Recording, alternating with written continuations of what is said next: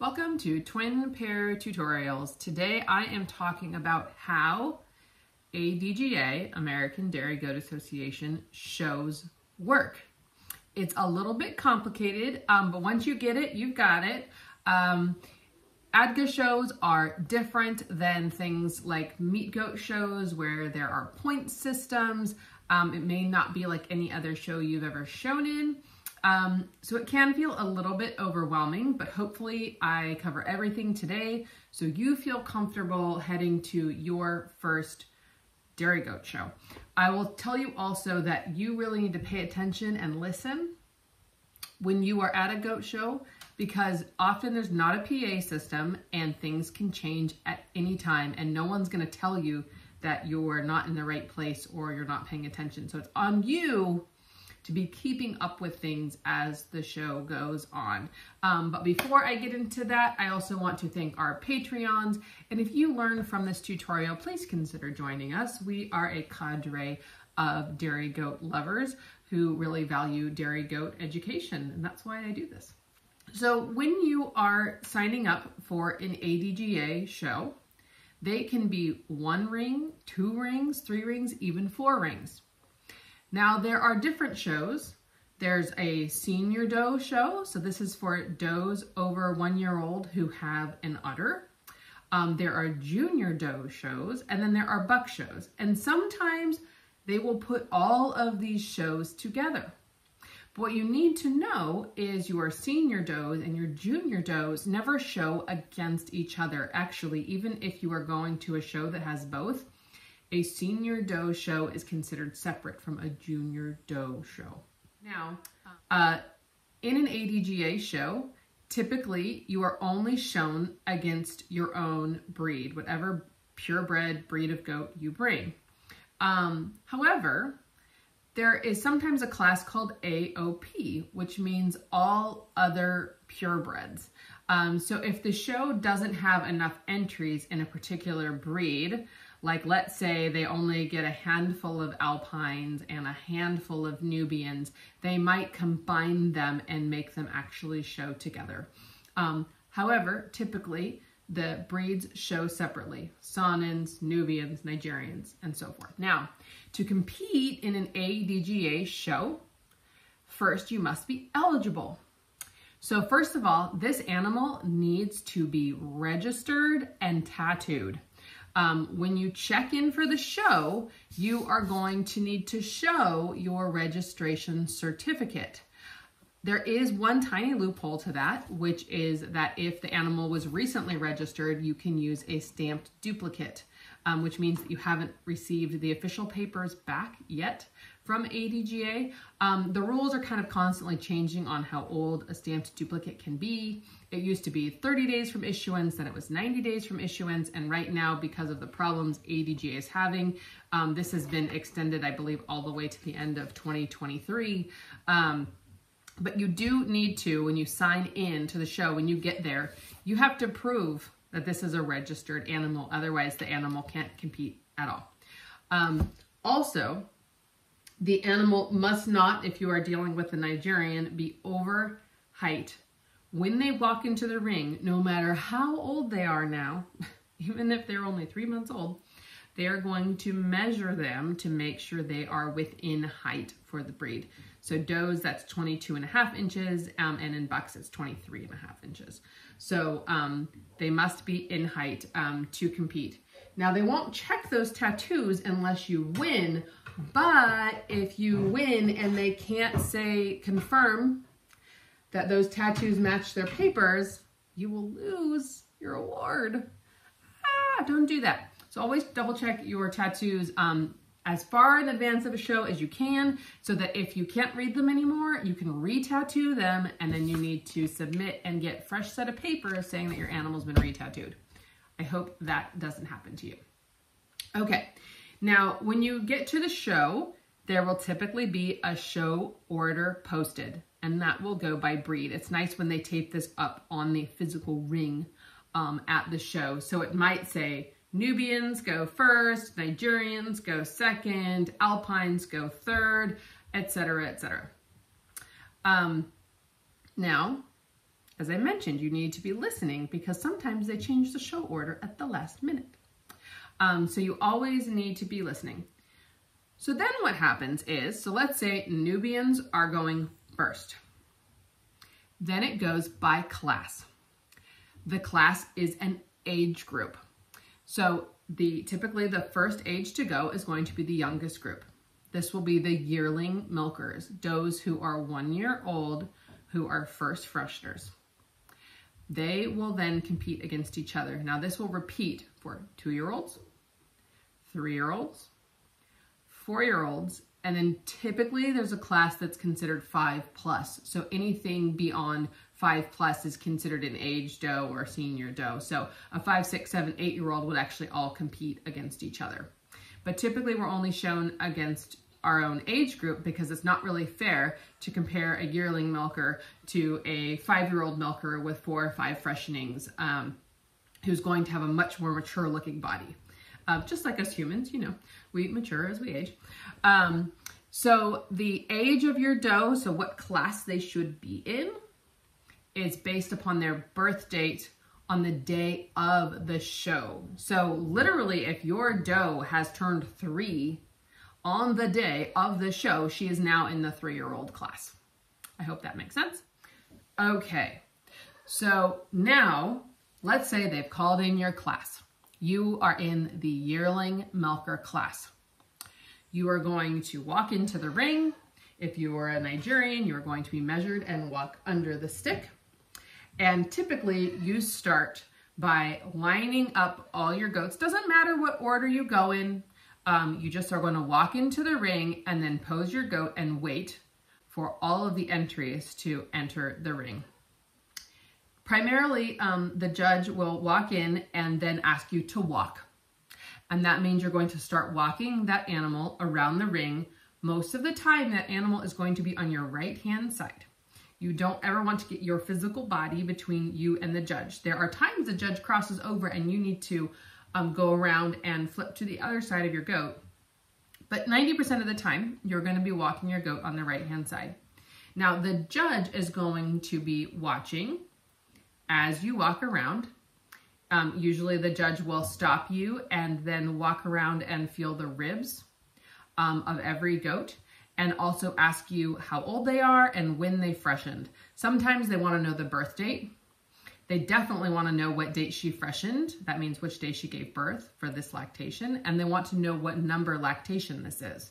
So you might have a 3-year-old third freshener, or you could have a 3-year-old first freshener. That happens. And it's important to know because a doe's udder and capacity will typically increase with number of lactations. So this is important information for that judge to have, but this is information you should have memorized before you walked into the ring.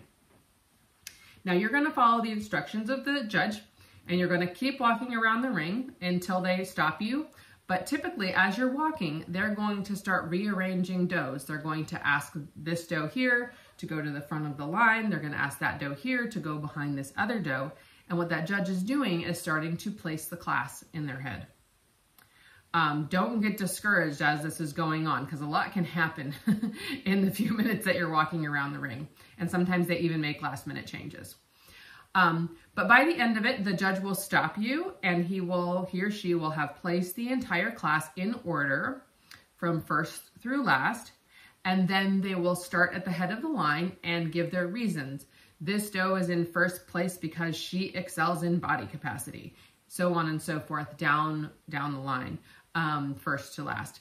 And also, this is, I'll just say, a great learning opportunity to not only listen to what your judge says about your goat, but listen to what they're saying about the other goats. You can learn so much about conformation just by watching and listening. I should also mention that when you are walking around, if the judge is really like trying to assess and compare two goats that maybe have very similar attributes, he might have you walk them side by side. You may also walk your does forwards towards the judge and away from the judge if they want to see how they walk on those legs, if they're really straight on those legs, or whether they toe out, things like that. That's all very normal and sort of part of this process as the judge is trying to decide the order of the class and who goes first to last. Now, don't be surprised if the judge also stops and like feels the texture of a doe's udder. He may also pick up the feet of each goat. I've had one judge when I first started really trying to decide between first place between two goats that were so equal, they went down to basically how good was like your hoof trimming. Then when that judge is satisfied with their placement and does first through last, then all of the goats will exit the ring. So let's say this was our yearling milker class. All of the yearling milkers will exit the ring, and then the 2-year-old class will come in, and we just do the exact same thing, just like we did before. And then as we get through all of the age groups in the senior doe show, after we've done all of the ages and there's first place through all those groups, then at the very end, the judge will bring back in the first place winners from each age group.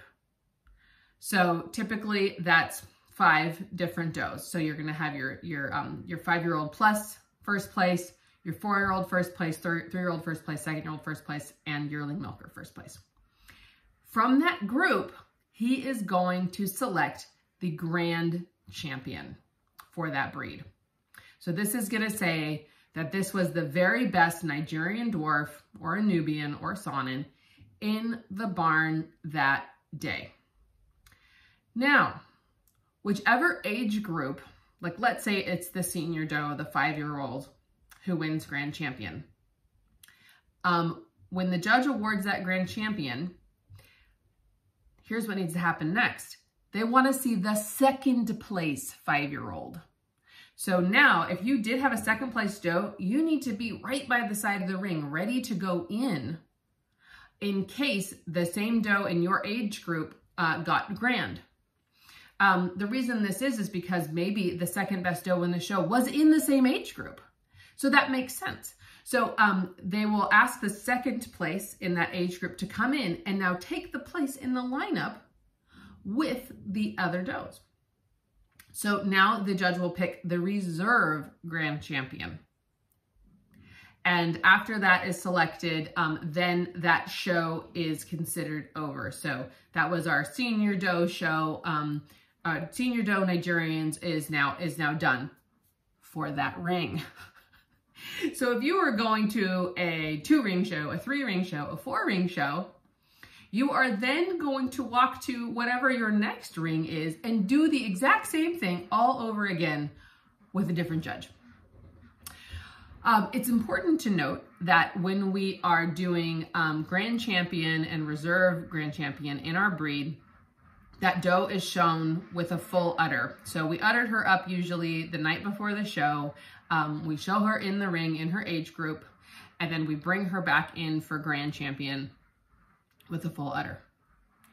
Okay, now if you won grand, at the end of all the breeds, so every breed in that ring, in that show, has a grand champion, now you need to go back in one more time. And the judge is going to pick best in show. So this means literally who is the best doe in the barn that day. Obviously that's like pretty exciting to win, right?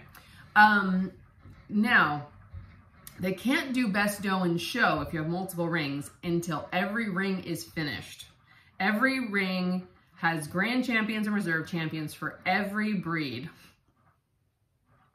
Because when you go in for best in show, they want to see an empty udder.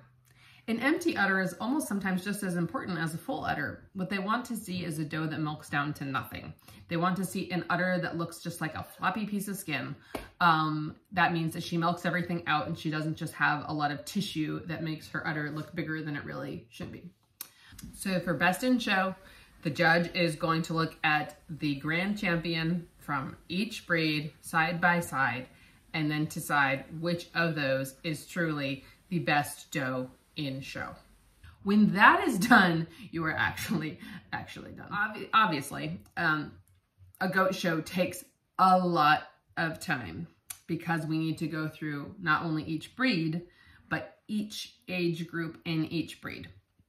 Now, if you are going to a senior and junior doe show, which is super fun, the senior doe show has to be completely finished, right down to best in show, before we go to the junior doe show. So then we start all over from scratch. Junior does work exactly the same as senior does, but typically there are only 3 age groups. And again, this is based on their birth date. I've seen different names. Sometimes it's like beginner, intermediate, advanced, which basically means little tiny babies who are like less than 2 months old, and then like your, 3 to 6 month olds, and then your dry yearlings, which are does that are 1 year old but have not freshened yet. So anything being shown in the junior doe show does not have an udder, and things being shown in the senior doe show do have an udder, and it's very important. The udder is a big part of the scorecard. There's no point in competing if your doe doesn't have an udder. And then if you get really strategic, you try to make sure that your udder looks as good as possible, as big as possible on show day.